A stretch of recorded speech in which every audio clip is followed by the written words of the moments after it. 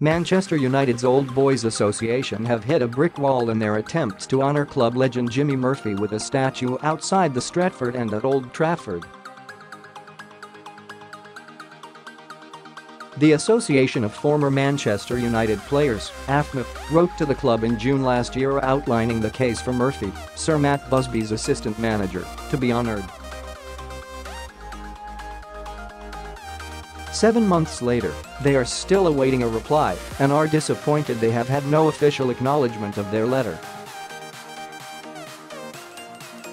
Murphy helped nurture the legendary Busby Babes and is credited with keeping United going after the 1958 Munich air disaster in which 23 people died, including 8 players, with Busby seriously injured. He missed that fateful trip to Belgrade as he also doubled as Wales manager and was with the Welsh team for a World Cup qualifier. But he took charge at United in the aftermath of the disaster and guided them to the 1958 FA Cup final. Murphy, who remained as assistant manager at United until 1971, is also credited with persuading Busby and Bobby Charlton back to the club when both men wanted to walk away in the aftermath of the crash. Wayne Barton, author of official Murphy biography The Man Who Kept the Red Flag Flying, said, "I absolutely agree 100% with the sentiments of AFMUP. Jimmy deserves a statue. There's one of Sir Matt, Sir Alex Ferguson and the Holy Trinity of George Best, Denis Law and Bobby Charlton in prominent positions at the stadium."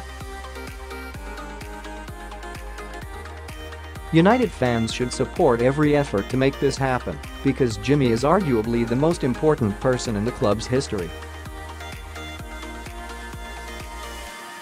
He took over when Sir Matt was in hospital in Munich and kept everything going when the club could easily have buckled.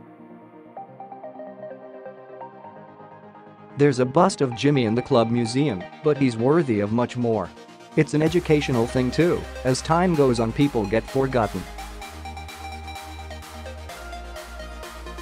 But Jimmy is worth of prominent recognition.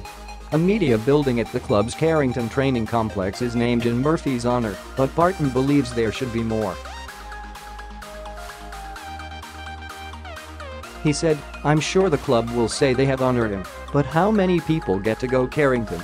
A statute would be much more fitting." A United spokesman said, "Jimmy Murphy holds a unique and special place in Manchester United's history, which we recognised through the naming of the Jimmy Murphy Centre at the Aon Training Complex as a tribute to him in 2012. Whilst we have no immediate plans to extend the range of statues at Old Trafford, we are hugely respectful of the immense contribution he has made to the club."